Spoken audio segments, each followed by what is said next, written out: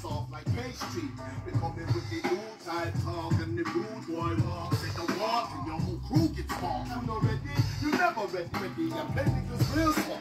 Peace. Speaking easy with the coach. It is mid-October, 2021. Untold Stories. This story is a little different. Let me put this down here. One, it's a little different because as you see, I showed you the crates, but I usually get up on the keyboard or I just sit in the chair and just talk, tell stories. This one goes back to, it's a turntable story, hence, but it was in the basement at 45's house. Funny, I forgot the name of the street where it had, but where the house was. But we was in the basement. We usually always do events in the basement. It, you know, cut costs. So I remember Omar.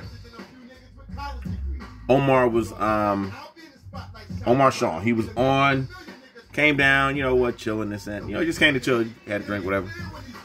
And we had the open mic. We had the cipher going. I remember Omar got in the cipher. I think I knew who he was as far as like on record. I knew I had heard him. But I think Black said, yeah, there's Omar. And I had never met him. So he gets in the cipher. They gave him the mic. And he starts like a chant. He was like singing.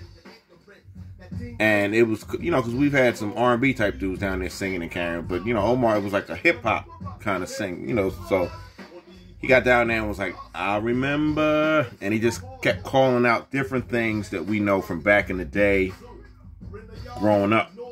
I remember, so it was like, when I hear it, I'm like, that's them, I know that dude. So I was like, all right, let me get this record out.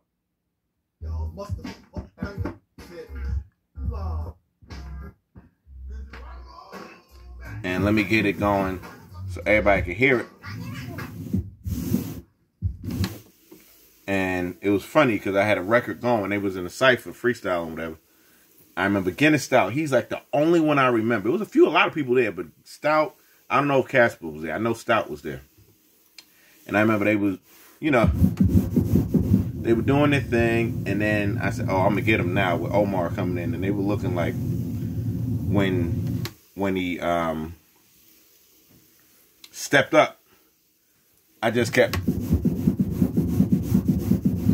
and they were waiting like, yo, when you gonna drop that? And then I'll put my hand up.